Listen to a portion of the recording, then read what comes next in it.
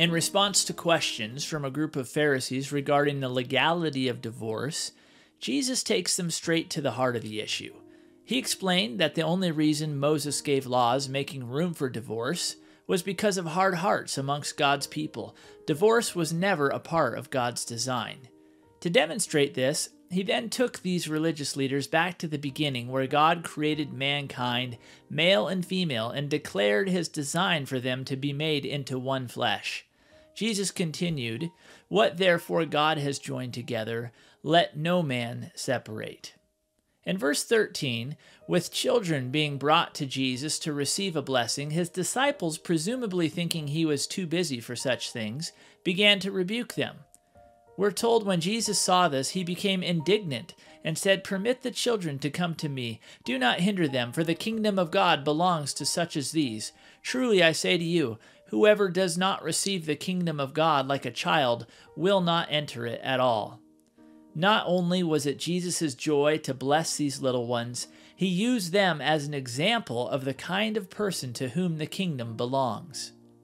In verse 17, as Jesus was about to set out on a journey, a man came running up and knelt before him. Combining the information we have from Matthew, Mark, and Luke, we discover this man to have been young, wealthy, and a ruler who truly tried to be a good person. Essentially, he had everything our world yearns for and was everything people strive to be. Yet we discover in this passage he was missing the only thing that really mattered.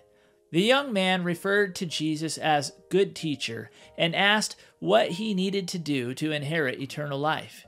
Jesus first directed him to consider how in his assertion that he was good, the young man was in essence acknowledging he was God. Jesus then pointed him to the commandments every good Jew sought to uphold. The young man claimed to have kept those, yet was still acutely aware he had fallen short.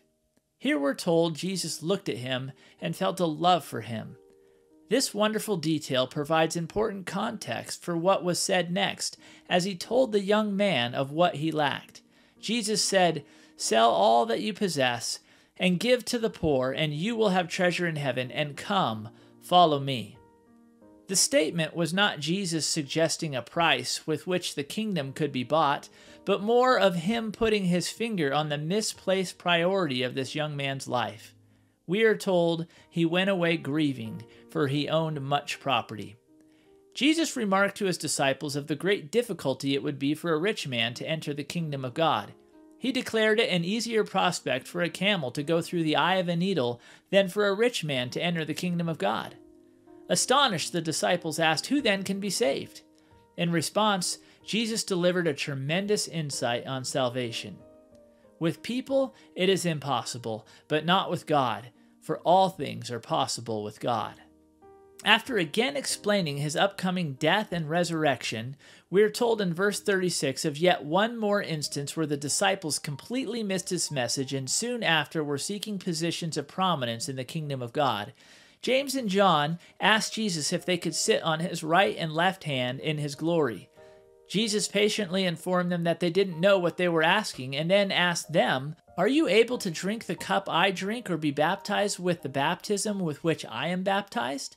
Unaware he was referencing coming suffering, they confidently responded, "We are able." Jesus assured them they would drink of the same cup and be baptized with the same baptism he was to be baptized with, but as for the request for a special position, that was not his to give, but for those for whom it had been prepared. The other disciples, having caught wind of this conversation, were upset at James and John for going behind their backs in an attempt to negotiate a deal. Jesus called them all together to explain how the economy of the kingdom and the behavior of its citizens is to look different from what they were used to seeing in the world around them. The rulers of the Gentiles used authority as something to lord over others.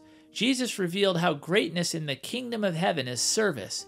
He who wishes to be first of all should be slave of all. And verse 45 is where we find our theme verse in Mark, where Jesus, God's servant, tells of his mission. He said, "For even the Son of Man did not come into this world to be served, but to serve and to give his life a ransom for many." God's servant was living and leaving for them the greatest example this world would ever see. Thank you for watching this latest offering from Honeycomb Summaries. We pray these 5-minute chapter overviews are a blessing and serve to help you grow closer to God. Please take time to go back through and read and study each chapter for yourself. If you're here and don't know Jesus as your personal Lord and Savior and aren't assured of the hope of heaven, please don't put off that important decision another day. For more information, search our channel for a video called 3 Minutes That Could Change Your Life. Please share this video with anyone who might like to learn more about what God has to say in His Word. And don't forget to subscribe to this channel to be notified as new content is released. Thanks again for watching, and may the Lord richly bless you.